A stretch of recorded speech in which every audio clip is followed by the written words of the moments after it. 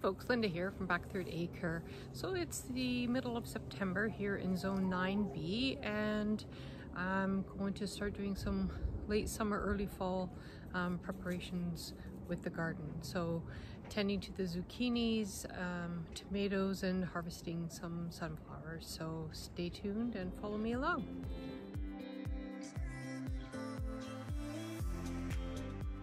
There's a few tips and tricks to keep your zucchini healthier longer. So I'm going to go through some of those today, and also pruning back your tomatoes for that fall or late summer harvest, and how to force them to ripen a little bit quicker before the cold weather sets in. So I'm going to cover some of those things today as well. How to ensure that your sunflowers are ripe and ready for picking and drying.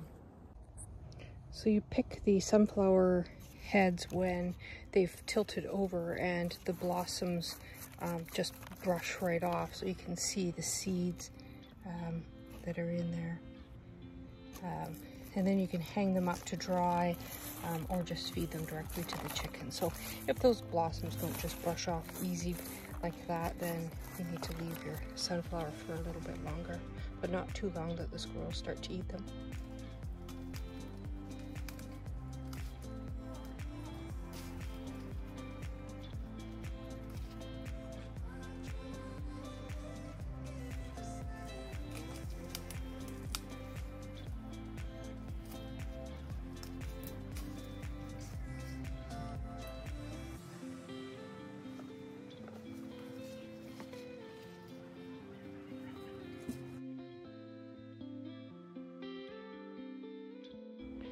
The zucchini is still growing, so so far it's done pretty well with the powdery mildew. There's a tiny bit of that's just starting to pop up on the leaves, but I'll thin them out today, and they will be able to keep going for a few weeks more yet. So there's a zucchini growing in there, and then I can see a stripy kind of one in this big tangle here. You can see it down there.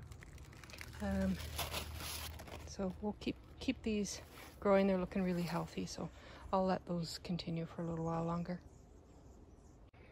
So if you haven't seen powdery mildew before, it starts off like that in small patches, and it is a mildew that will take over if it's getting damp in your environment. So it eventually will cover the entire leaf and prohibit the plant's ability to photosynthesize, so really weakening the plant and reducing its ability to produce. So you can cut those leaves off below where the fruit is setting. You could also cut off any of these yellow, this one has some powdery mildew on here. Again, we're in September, mid-September, so this is totally to be expected. And you can prune off any of those yellow, dead-looking leaves off your plant as well. So this is what things look like after I've done pruning, and it looks, you know, pretty dramatic. So if you follow it along, this plant has been here for many, many months so far.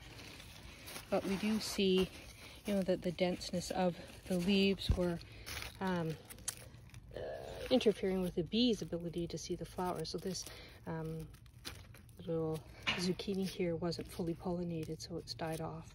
So we see a few of those that have been happening, but we do see some, you know, large fruit tucked in there, and it's still flowering. So we've got the nice thick leaves and growth right at the top of the plant, but the rest of it, the leaves have been stripped off. This will increase the airflow, decrease the transmission of that powdery mildew to other leaves or other plants in the vicinity, and allow the bees to get in and pollinate fruit.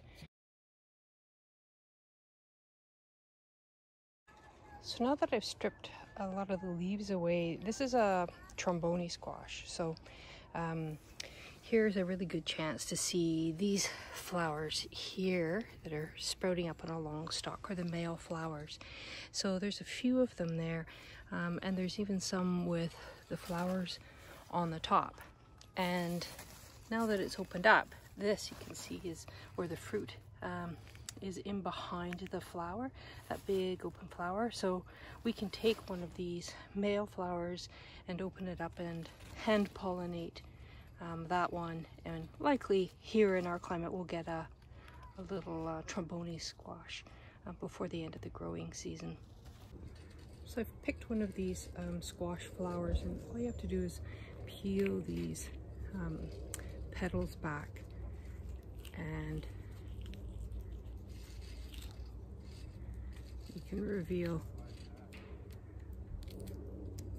the little reproductive organs of the flower. So that little stalk right there, we're just going to rub it around on the inside of the female flower.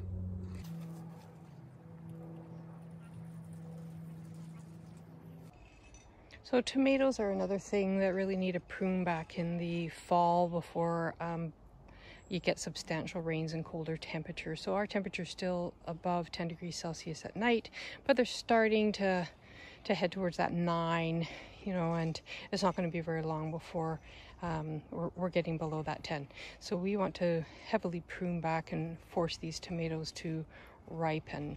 So you can remove the bulk of the leaves and open up that tomato plant so that the sun gets in and all the energy from the plant is directed towards ripening the tomatoes, and definitely taking off any areas where it might still be producing flowers. So I've got some here that are still producing flowers. Definitely want to remove those to redirect the energy back into the main plant to keep it as healthy as possible for as long as possible, and to put its energy back into fruiting.